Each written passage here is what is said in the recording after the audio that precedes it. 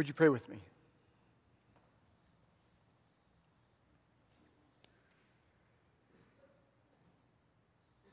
You are the God who comes to us, not in power, not in might, but you're the God who meets us in the simple and in the quiet.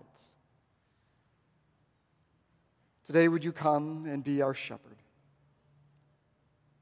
May we, as your sheep, hear your voice.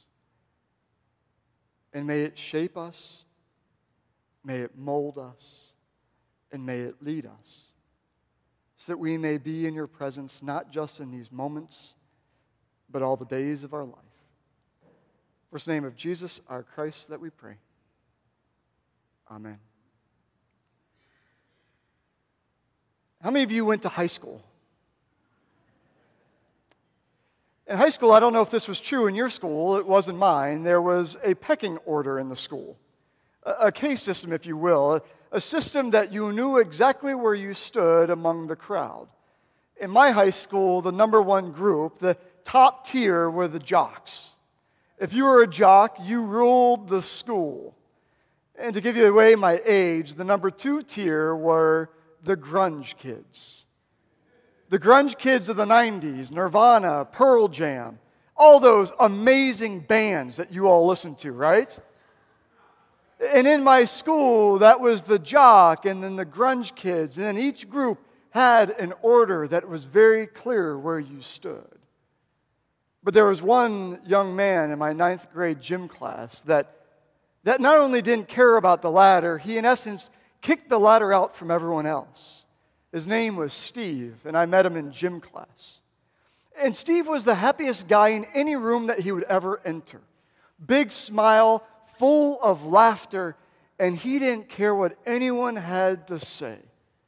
Well, Steve was a unique individual in our school. Many had labeled him as a student with special needs. But in fact, what Steve was a teacher. He was a teacher about humility and about grace and about who cares about pecking orders. And so the first day of gym class, he asked me my name, and I said David Rivers, and he nicknamed me Rivy. And so whenever I'd walk down the hall and he would see me coming, he would scream out as loud as he could, Rivy! And so I knew whenever Steve was around, because he didn't just give me a new name, he gave everyone a new name. Well, Steve, and as he went into the cafeteria and those people had their table, he didn't care if there was a seat open. He went and sat down anyways, and he would tell jokes that were horrendously bad, but he would laugh so hard at his own jokes, you would laugh too. You see, Steve taught us a lot in that weird world of high school about who's in and who's out, who's on the top rung of the ladder and who's at the bottom, that it doesn't really matter anyways. What matters is joy. What matters is the way that we engage each other and embrace each other. And for all those years of high school, I would hear Rivy ringing out through the halls as a constant reminder that we're called to be something more than we are by ourselves. You see, the story that we find ourselves in, this Christian narrative, is a story in which Steve becomes the great teacher for all of us about what really matters in life. There's a way that certain individuals can teach us the deeper truths of life, a lot like kids do, about what matters in this world.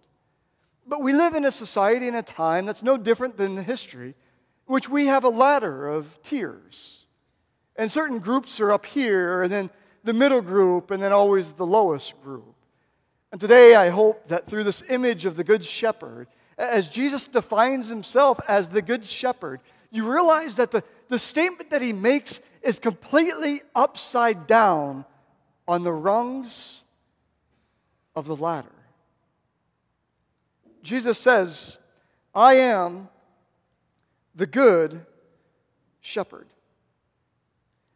I am the Good Shepherd.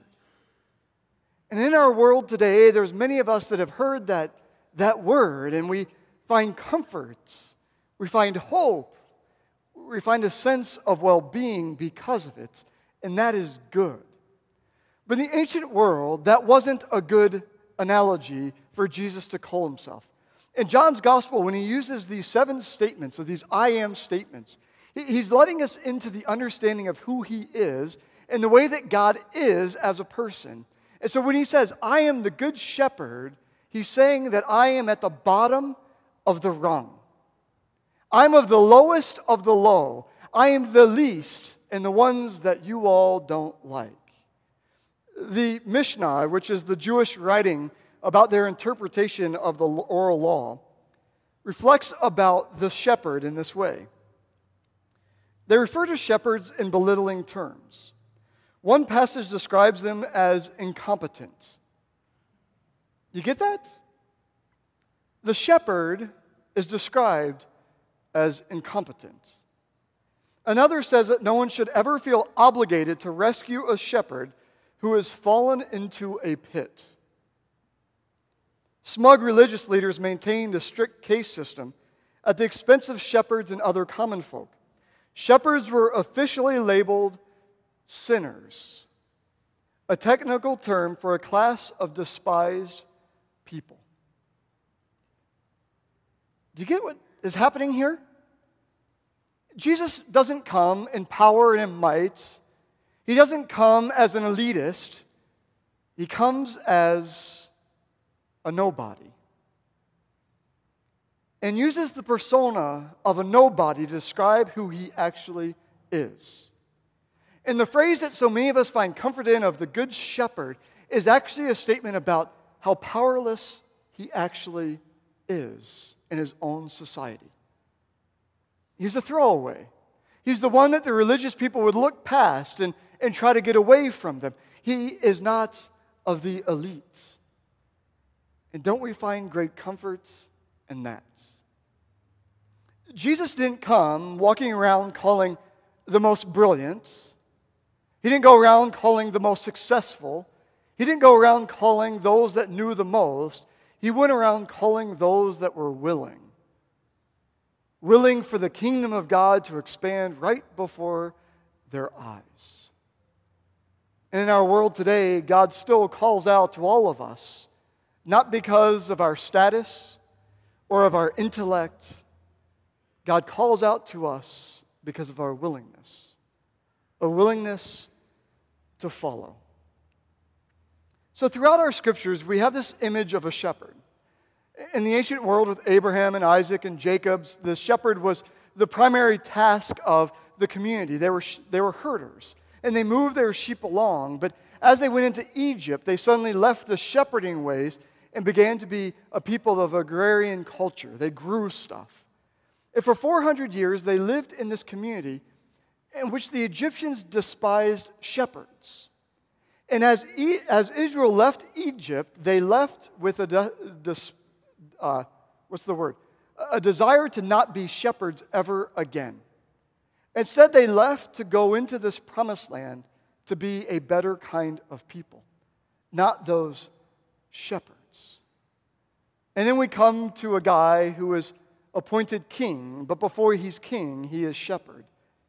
And as Samuel is calling Jesse to bring his sons forth to find the new king, he brings the eldest, the rightful heir, the one who everyone would expect to be king. And Samuel looks at him and says, nope. And then the next son comes and he says, nope. Until finally he doesn't bring any more sons before Samuel. And Samuel asks, by chance do you have another son? And Jesse says, oh yeah, the shepherd boy. You don't want him. He's the forgotten son, the son that can't do anything other than tend the flock. And Samuel says, bring him forth. And as we know the story, he takes a slingshot and slays the giant and becomes king. And he writes a psalm that is read at almost every funeral that begins by the statement, the Lord is my shepherd. I shall not want. And then we flip to the New Testament, and this baby is born to this young woman and her engaged husband. And the first visitors to the manger aren't the powerful, they aren't the religious, they are shepherds. The least, the last, the despised. And then Jesus in John's Gospel takes on the persona of a shepherd by saying, I am the good shepherd. Wow. For those that believe Jesus is about power and about ensuring that we're of an elite group, what he says to us is, I'm about humility and simplicity. And let's get rid of the ladders and learn how to be together. And so in this 10th chapter, what we discover is that what we need as a people is not a religious zealot who would point out our wrongs. What we don't need is a doctor who can give a diagnosis of our problems.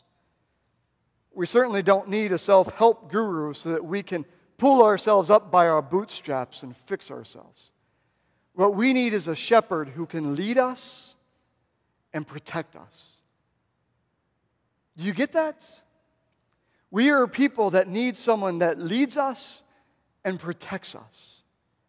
And so as he goes into this statement about, I am the good shepherd, the first thing he says is, I am the good shepherd who lays down his life for his sheep. I am the one that will go to the nth degree to protect you, to be with you, so that you never get into trouble if you're following me. And when you do get into trouble, I will come to your rescue. Isn't that great news? That when you and I go astray, God doesn't look to punish us. God doesn't look to push us away, but instead God comes seeking us. And the second statement of the Good Shepherd in this passage was that I know the sheep and they know me. They know my voice. There's an intimacy about the Good Shepherd and his sheep. They can discern the voice of God and hear it and follow. Are you listening for the voice of God in your own life? Or do you have this relationship that you actually know what that voice sounds like so that we can be led into green pastures and beside still waters? A place in which all of our needs are met and we find abundance. The job of the shepherd is quite simple: to lead and to protect. The job of the sheep are equally as simple: to follow. That's it. What is the story of the gospel? It's a story of following. And that God goes to the great lengths to show the humility of God by coming to us in a form that we can accept. Psalm 23 is this interesting psalm of the role of the shepherd in our lives. Paul Miller, in his book, The Praying Life, looks at Psalm 23. If you remove the shepherd and the imagery of what the shepherd does from this psalm and listen to how it reads. Psalm 23 without the shepherd. I shall be in want. Me, my soul, me. I walk through the valley of the shadow of death, I will fear me. Me in the presence of my enemies, my head, my cup. Me all the days of my life, I will dwell.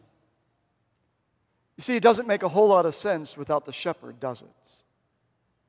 It really is all about me.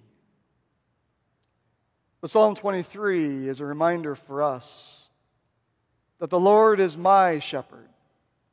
I shall not want. He makes me lie down in green pastures.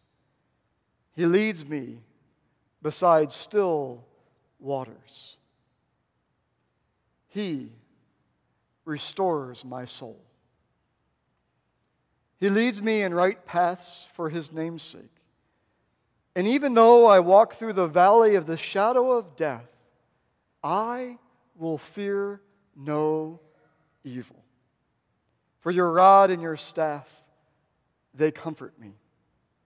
You prepare a table before me in the presence of my enemies. You anoint my head with oil, and my cup, it overflows. Surely goodness and mercy will follow me all the days of my life, and I will dwell in the house of the Lord for my whole life long. You see, the psalm that's too often only read at funerals, instead of read into our lives today, is an invitation. It's an invitation to follow a shepherd who calls to us, who walks along a sea and looks at fishermen and screams out, "Come and follow me," and walks along the paths of life and finds the tax collectors and thieves and says, "Come and follow me," and walks among the prostitutes and says, "Come and follow me," and finds those that are addicted that says, "Come and follow me," that goes among the religious establishment who think they have it all together but don't and says, "Come and follow me." For those that are poor, he says, "Come and follow me." And for those that are rich, "Come and follow me." For those that are brand new on the journey or have been on this journey for a life, "Come and follow me." For those that want green pasture and cool water, "Come and follow me."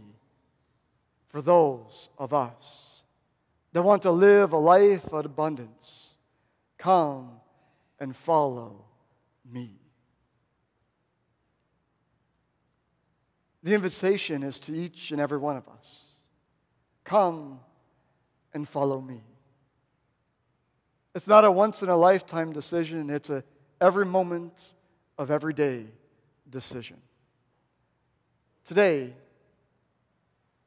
Jesus says, "I am your good shepherd. Come and follow me." May it be so among us. Amen.